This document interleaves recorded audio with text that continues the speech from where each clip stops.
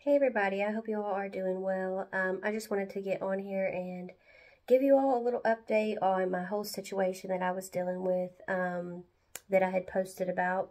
God, I don't know how long it's even been. All the days are running together. I'm sure you can imagine. But we did end up getting our heat fixed. Actually, the part that we needed, it ended up being the last part at this location. Otherwise, it was going to be a whole state over.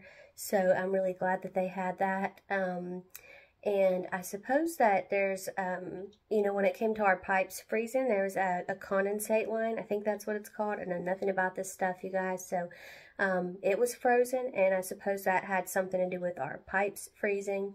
We did have two burst, so that was not fun. Well, I mean, it really wasn't fun for my husband, who he got out there in like -2 degrees in the dark to fix it, because as soon as our heat started to work again, that's when they bursted. So luckily one of them was like right when you get under the house, but the other one was between a floor joist and the ductwork. So I could hear him under the house banging and clanging around and saying not so nice things to the house. So yeah, it's been a crazy time, but we are feeling better, so that's something else that is in working order again. The baby was very lethargic for a few days. That was really the only symptom that he had. He had a little bit of a cough, but it was still very scary, for those few days, because he wasn't waking for his feedings. So, I had to put him on like the cold changing mat. I had to wipe wet wipes on him. I had to do anything I could to get him up to eat.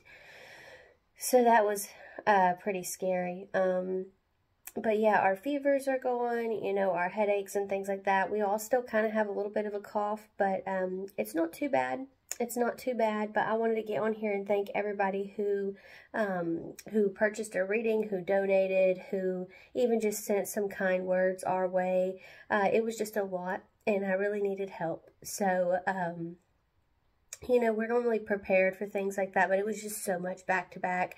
And the more I avoided asking for help, it seemed like the more that kept happening. So I'm really grateful that, I have this community of people. And I wanted to show you guys the baby really quickly. I don't want to disturb him, but here he is. He's 2 weeks old today and feeling a lot better. So he just ate, so he's just kind of out like a light. He does have a little bit of a fluid pocket over here on his head. They said it would resolve on its own. So yeah, if you can see that misshapen, that's what that is, and he's totally fine. But yeah, I wanted to get on here and thank everyone for the help and for the kind words. And if you donated to me or purchased a reading on Cash App, I wanted to talk about that too, because I tried to message everyone personally, and there were a couple people on PayPal who it wouldn't let me message it for some reason. I think that when you have a business, I think there's something about that for some people where it won't let you message privately. I'm not really sure.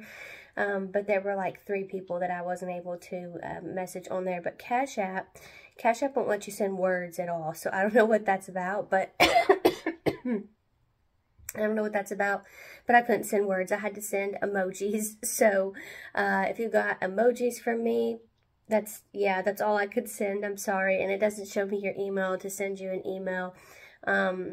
But yeah, I just wanted to get on here and give you guys an update on my house. Everything's back in working order.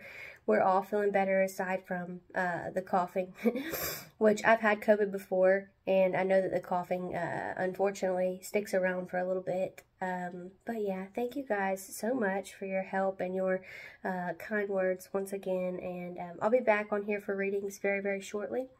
But I just wanted to give you guys an update and a personal thank you.